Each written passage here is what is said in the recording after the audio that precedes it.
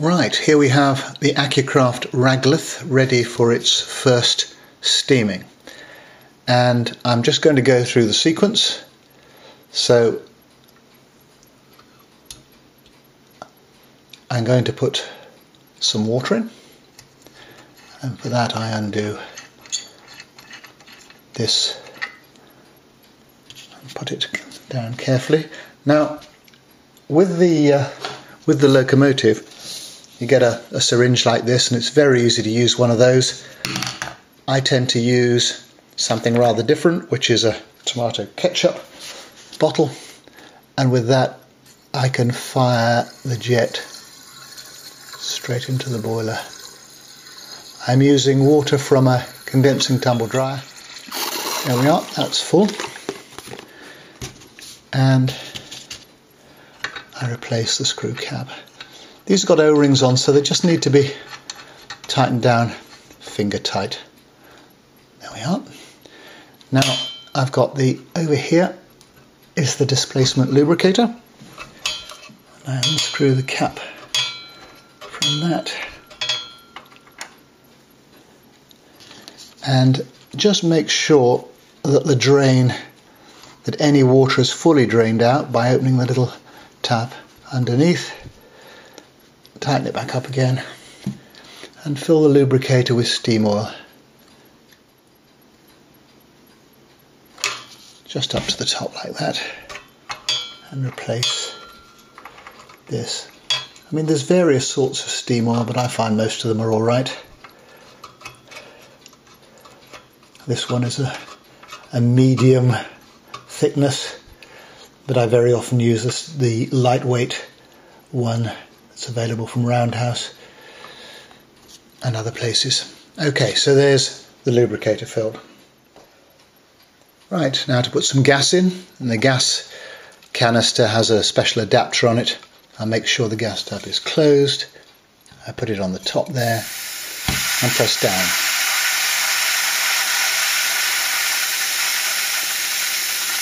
Like that. When it begins to jet out of the side of the valve, like that, it means it's full.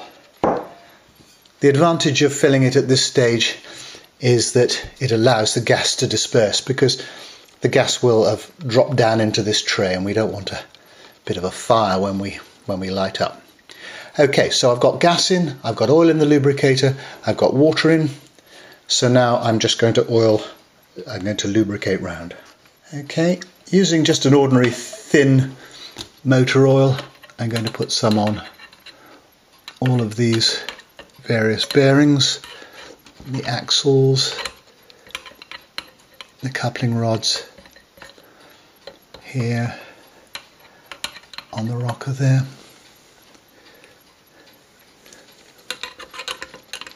inside on those rockers, and as on the eccentrics here, and then the lower axles.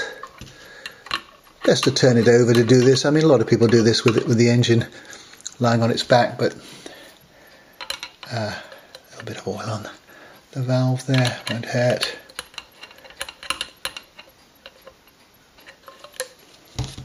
And then with the engine turned around, I can just make sure I can get to all these, and particularly those. Okay. Right, an important point before you light the gas burner is to ensure that this, which is the drain, the blowdown drain, is open. And you can see just a drop of water coming out of there. Now this we're going to leave open until steam issues from there, and then we will close it. But I'm going to leave it open now while I get ready to fire up.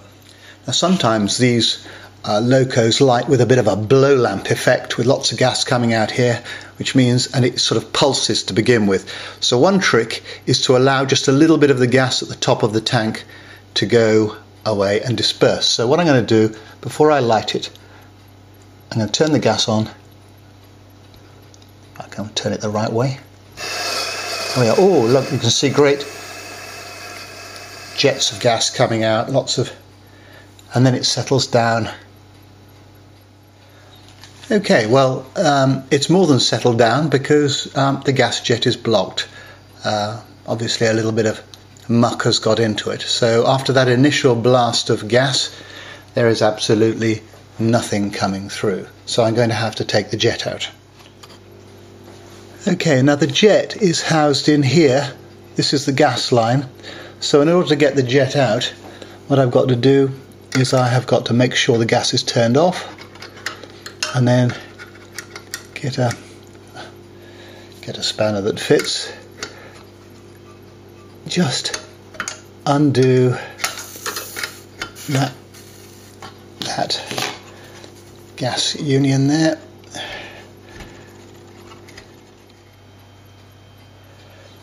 Okay, I've just got to finish undoing that, and then the jet housing comes out easily like that. You can see the jet is in there. I'm going to undo that, and I check the housing by blowing through it. All clear there. Some people put a little roll of filter paper in there. I never have, but I might do. Then I'm going to check the jet, and the way to clean the jet, never poke anything through it, is to press it on the nozzle of the gas so that it blows back through. Difficult to do like this.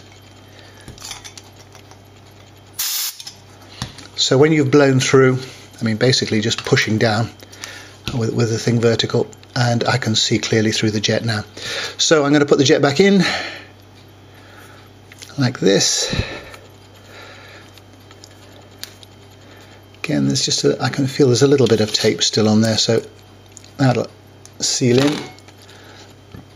If you're worried about the sealing, put a tad more, tiny bit more PTFE tape on, and then marry it up in there like that. And I'm going to push the nut back,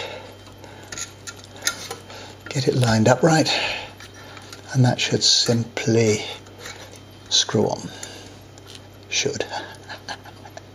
Yeah, it's going. So do it up as much as you can with your fingers, and then tighten it up with a spanner.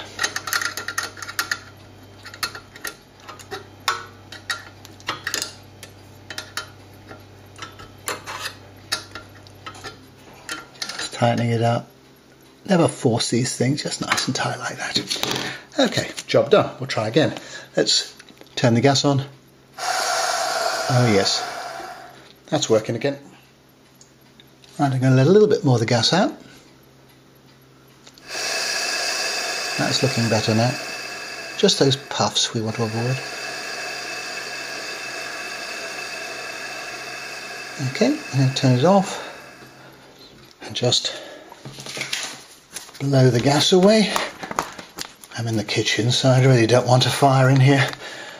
Luckily the boss is out, so we should be alright. Mind you, if this film is suddenly interrupted, it means she's come home and is not amused. So, just turning that on. There we are. We've avoided that great gouts of flame. So we'll just let that settle down for a moment.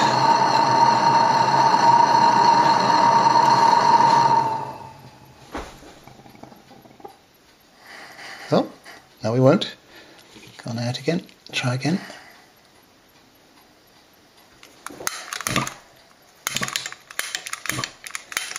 Just turn it up a bit more. There we are. It's perfectly normal, it's just that the gas is right at the top of the tank and some of the liquid is coming over.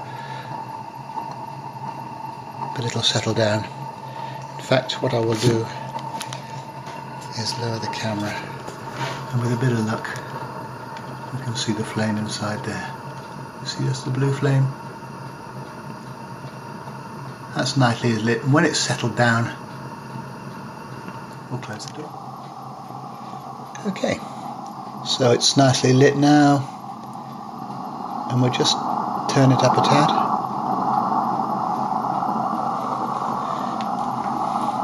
It's worth checking that you've not got it burning in the firebox. You can tell by the sound of it really. And what you can see here is water beginning to come out from the blowdown. And when that turns to steam, we're ready to open the regulator. Now a rolling road is the best thing to use when steaming on the bench, but for just a quick steam up like this, just an old baking tray and a couple of blocks of wood is fine. Okay, so now we've got mostly steam coming out of here, and you have to take a moment to think which way you turn it. Watch out, that's boiling water coming out of there. So just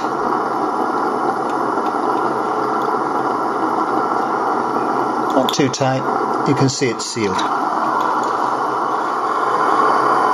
Now as everything warms up, the gas pressure increases, so I'm just going to ease that back a tad.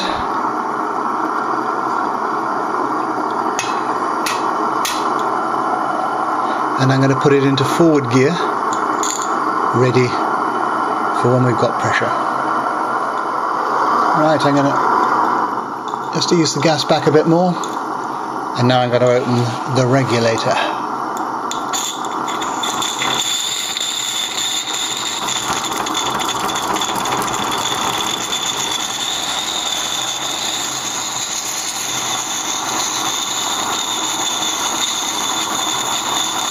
There we are, that's the first time she's run. She's got a bit splashed.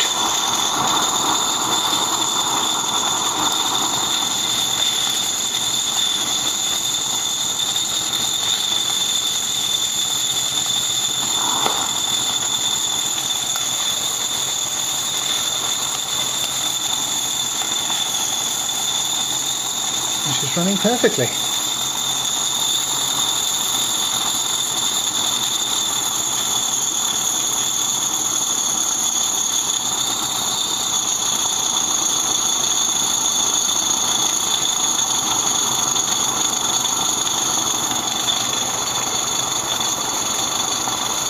So there we have a brand new Accucraft Ragleth, first time in steam.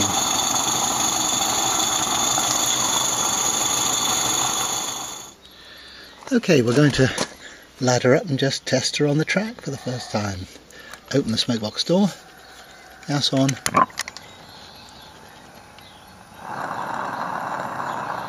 This time the gas tank's half empty. You can see quite a bit of oil all over her, but not too bad. We'll just get up steam again. Getting some steam pressure on the gauge, if you can see it, just through the window there. And we're ready for off. Just ease the gas back a bit.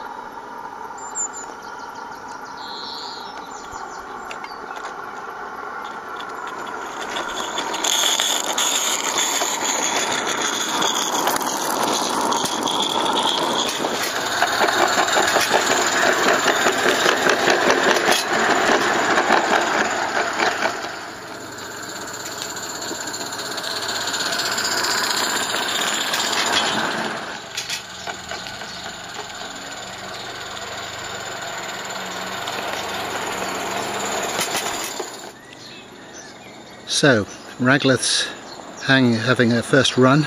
She's incredibly smooth, rather quiet, but an excellent loco.